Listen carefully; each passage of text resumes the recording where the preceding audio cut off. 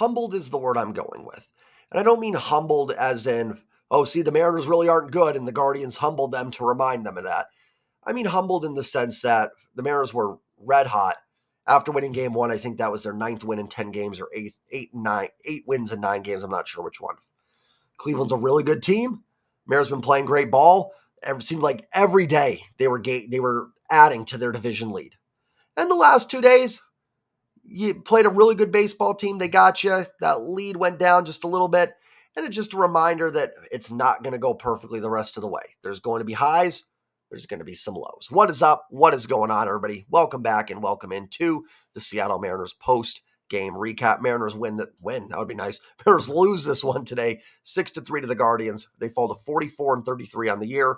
They have an 8-game lead on Houston in the AL West and 8.5 over the idle Texas Rangers.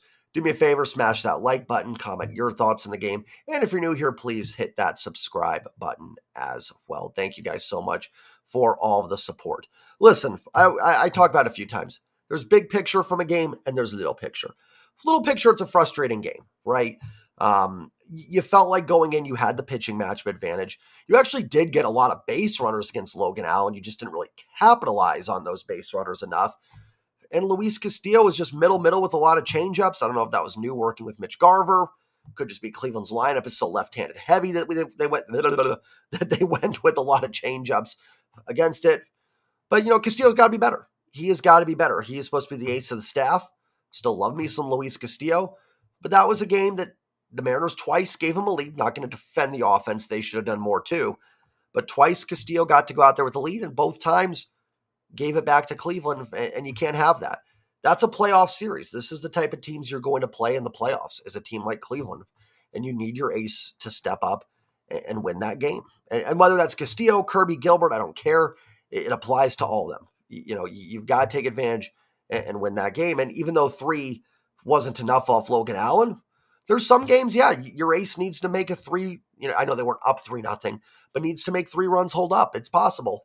So, Castillo not good enough, offense not good enough, bullpen kind of whatever, and it leads to a loss. And, a big picture here, there's a couple big picture things to talk about with this game. Listen, if we're just talking division, yes, I know they were up 10 2 days ago, and now they're up 8. This does not mean that the Mariners are starting the downfall here, right? I get it. If you're in that panic mode, we're not used to this. I think if you were to talk to Seahawks fans in 2016, we'd all feel pretty good. Like, hey, we know this team can win. We've seen them win a Super Bowl. We've seen them win divisions. We haven't seen this Mariner team win divisions. I mean, some of us have, but I mean, look at me. I'm old. And in 2001, last time this team won division, at this point, I wasn't even starting high school yet. I mean, like, you know what I'm saying? So it's new to us. So I think we all kind of expect the other shoe to drop a little bit. I don't think this indicates anything like that. There's going to be bumps in the road. That division lead's going to come down at some point. That's why the 10-game lead was so great. It's not that I think the Mariners are going to win the division by 10 games. It's just that it gives you a lot of buffer where you can have tough stretches. Even if the Mariners lose the next 3 and Houston wins the next 3, you still have a 5-game lead, which is fairly substantial. And there's going to be days where you win and Houston and Texas lose again. So it's going to do a little of this. That's fine. I don't have a problem with that. If you had told me on June 20th the Mariners had an 8-game lead in the division, not a single one of us would have signed up for that. So from that big picture aspect, whatever. However, Cleveland is a team you're trying to chase, right? Cleveland right now is the 2 seed. You're the 3 seed. It's a big difference. Cleveland would get the wild card series off. The Mariners have to play Minnesota. Minnesota's tough, and they are tough against right-handed pitching, which the Mariners have a lot of. I'm getting way ahead of myself looking at playoff matchups, but that's a pretty big difference between we don't have to play and then we have to play the Twins. Cleveland has the tiebreaker, and they're ahead of you. You cannot win that tiebreaker now against Cleveland. If the Mariners want to be the 2 seed, they're going to have to finish with a better record than the Cleveland Guardians this season. No ties. You got to finish a game better. Is that the end of the world? No, not at all. But it is a little bit of a negative. And this team has struggled really on the road to beat good teams. I don't know if I mentioned it already, but their Mariners are first in ERA at home. They're like 24th or 25th or ERA on the road. Now, obviously, T-Mobile's a pitcher's park. I expect most teams to pitch better there, but not that big of a gap. This pitching staff is too good to have the 24th or 25th ERA on the road. They're too talented of a pitching staff for that to be happening. So that's a little bit frustrating. And if you want to win, you're going to have to win on the road. If you want to win this division, or if you want to win in the playoffs, you have to win some road games. You can get home field advantage and just win the home games, but that's probably not going to happen either. You're probably going to drop a home game. So you're going to have to find a way. And Cleveland's a team you will play in the playoffs. You're going to have to find a way to beat them. And they're tough. They kind of have that MO that beats the Mariners. They put the ball in play. They make contact with pitches in the zone. The Mariners are always throwing pitches in the zone, which is great. But the Mariners are in the strike zone a lot, right? And Cleveland is not a team that misses much. It's kind of funny. The Mariners pitching staff is like tailor-made to beat the Mariners. I don't know. I just kind of feel that way. It's kind of funny how that worked out. Listen, I don't think they're incapable of shutting down Cleveland's offense. It's just that it's going to be tough. And they have a lot of left-handed bats in that lineup as well, which makes it just a little bit tougher. And, like I said, just losing a series to them, am I losing sleep over that? No, Cleveland's good. You went in there, you won one, lost two. There's good teams that have come to Seattle and lost series. But as we get further into the season, closer to the playoffs, it is important to look at these matchups and go, this is a team you could face in the postseason. How do you match up against them? Did I leave this series thinking that Seattle is, can't beat Cleveland in a playoff series? No, I think they could. But you got to figure Cleveland would have the confidence a little bit that they, more confidence, at least in the Mariners, that they could do it. So it'd be nice to go on the road and beat one of these teams and go, hey, I know the Mariners can handle this and beat a team like this, because they've gone to Yankee Stadium, split. Baltimore, they lost 2 out of 3. Minnesota, they lost 3 out of 4. Kansas City, they lost 2 out of 3. And now Cleveland, they lose 2 out of 3. Again, that's not the end of the world. Those are good teams.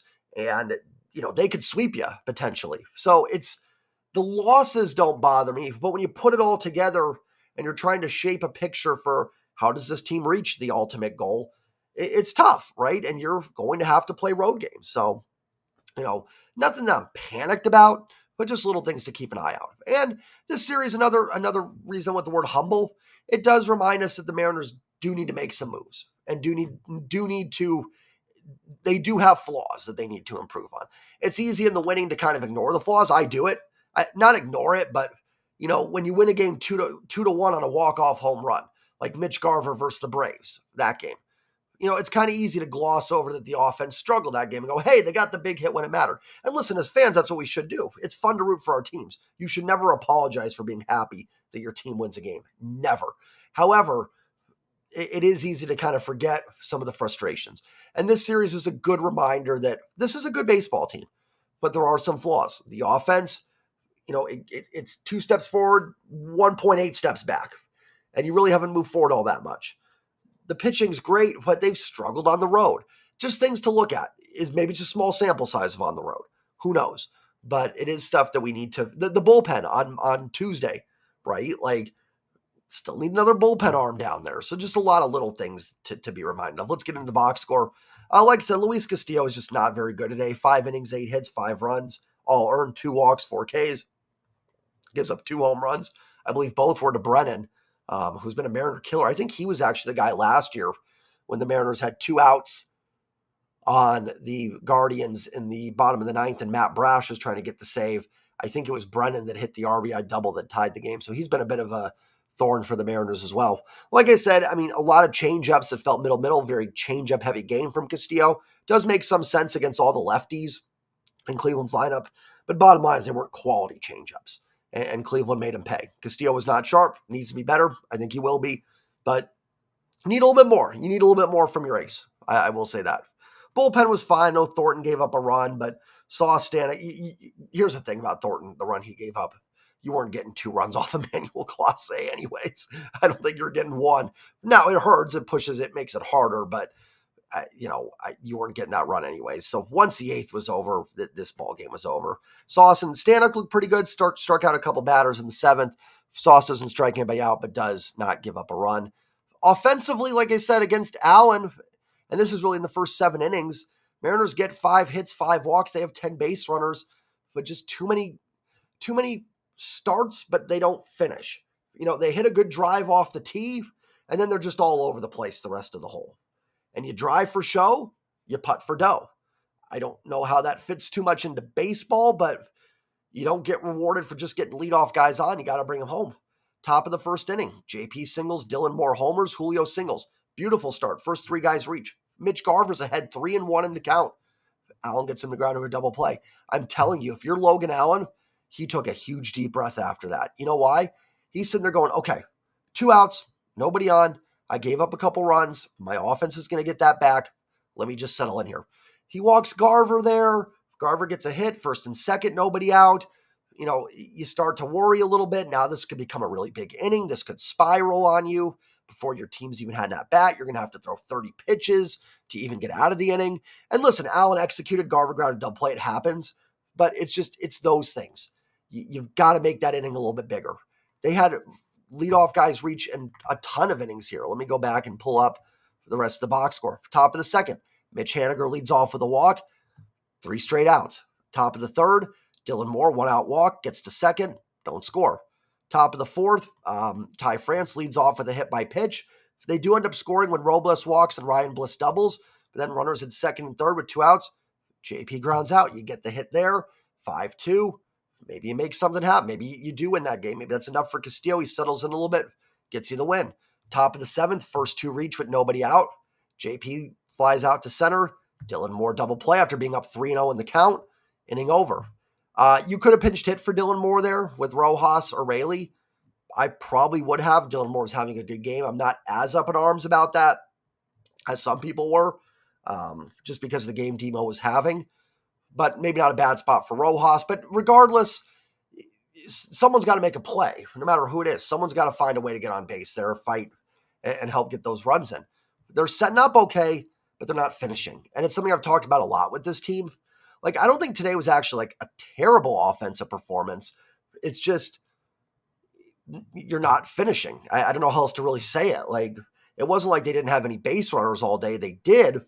It's just who's going to put that ball in the gap? Even like that JP at bat in the fourth. I'm not trying to like blame JP here or anything, but JP puts one in the gap there, 5-2. I would not be shocked if the Mariners win that game. Then maybe in the seventh inning, let's say you're up 5-3.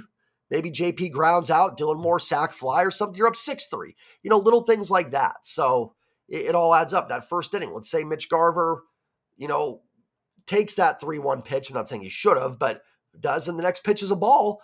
And now you're set up for a pretty big inning here. So it's all those just little microcosms of this team that, you can get away with Chicago. You can get away with it against the Angels. Can't get away with it against Cleveland with the weapons they have at the back end of their bullpen and their offense. So that is that. Let's go through the box score. JP was 1 for 4 with leadoff hit. Dylan Moore, despite that double play, does have a good day. 2-run home run and a walk. Demo actually had a pretty nice series. Julio had the base hit in the first. Garver, tough game, 0 for 3. Cal pinched hit, was 0 for 1. Ty was 0 for 2, but did walk and got hit by a pitch, so Ty on base twice. Mitch Haniger 0 for 3 with a walk. They've got to get Mitch Haniger going. And they've either got to get him going or they're going to have a decision to make. Now, they love Mitch Haniger's leadership. I know that. I do too. Love his presence in the clubhouse. I believe all that matters. I don't want Mitch Haniger gone, but maybe like a phantom IL stint where he's still in the dugout. Because right now, here's the thing. And maybe Mitch gets hot. Anytime I see him criticize a player, they go on a hot streak. There's some signs. I've seen some signs where Mitch looks fine, but you're not getting much defensive value. You're not getting much on the base paths. Mitch Haniger right now is worse than Victor Robles. Robles is hitting better than Haniger, at least for time on the Mariners, and he's a better defensive player. Like, you would be better off, and he's going to be better on the base paths. You'd be better off playing Robles. You're going to get more value. Now, if you ask me who's going to be the better hitter the rest of the year, I would take Mitch Haniger.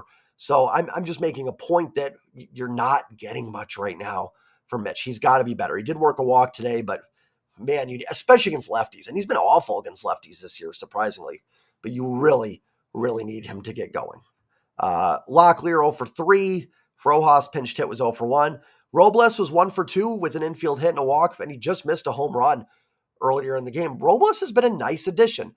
I don't think he's a very good hitter. I don't think that'll last, but he's done a nice job so far since coming over. So he's actually kind of giving you the value that you'd like out of that 4th, 5th outfielder. I've been really impressed. I've liked what I've seen from Victor Robles. He's been a nice addition Rayleigh was 0 for 1. And then Ryan Bliss had a nice game, worked a walk and had an RBI double as well. So good game for Ryan Bliss. That seventh inning was frustrating as well because the bottom of the order, I know it was an infield hit, but Robles gets on. Bliss walks. That's another thing. Like, that should have been a big inning. You're turning it back over to the top of the lineup there to JP, Demo, and Julio. I know Julio doesn't bat because of double play, but man, you should be scoring there. Super frustrating. Listen, you lost a series to a good baseball team. It happens. You found a way to win one. It's not the worst case scenario that could have happened. You're still sitting really pretty in the division. I know Houston gained 2 games the last 2 days, and Texas a game and a half. Sure, I'd prefer to keep it at 10. Guys, it's not going to stay at 10. I think we all know Houston and Texas aren't 10 games worse than the Mariners. What it does is it gives the Mariners cushion. And I do think the Mariners are the better team, so you've got a 10-game lead with a little cushion. Now it's 8. Again, 8 is still pretty substantial. And again, like, it's not going to get cut every day. The Mariners are going to win games, and Houston and Texas are going to lose some games. Houston's got to play Baltimore this weekend, who's really good. Texas plays Kansas City, who's pesky. Seattle goes to Miami to play a bad Marlins team. I will say this, the Marlins, I think, are a little tougher than people think. Luzardo's been really good. He's had a couple blow-up starts that make the numbers look really bad. The Marlins are just good enough to be frustrating. I will say that. They're not good, but they do have just enough. And the Mariners have struggled against left-handed pitching. They're going to see 3 of them in this series. The Mariners need to be on their game. This is not going to be some cakewalk sweep in Miami. I will tell you that. That's not being negative on the Mariners. I know how some people think. They're going to think, oh, we got to go into Miami and sweep. I will take a series win. Would love a sweep. Would be great to see this team go on the road and really pound a team for 3 games. But I think it's going to be a little bit tougher series than some people think. I just have a feeling about that. We'll see. It's not to be negative on the Mariners. I think the Mariners are hands down the better baseball team. But don't just assume it's going to be a sweep. But the other teams are playing tough teams as well, or not as well, but they're playing tough teams. Find a way to win 2 out of 3, and that leads probably back to 9 or something like that. So we'll see what ends up happening. But frustrating game. A little bit of, stuff, big picture that could come out of this game that's not great. But all in all, the AL Central has been a pest for the Mariners. You're done with Cleveland this year. Dust it away. Let's go get Miami and Tampa the next 2 series. Have a great night, everybody. Remember to like, comment, and subscribe. And as always, go Mariners. Peace.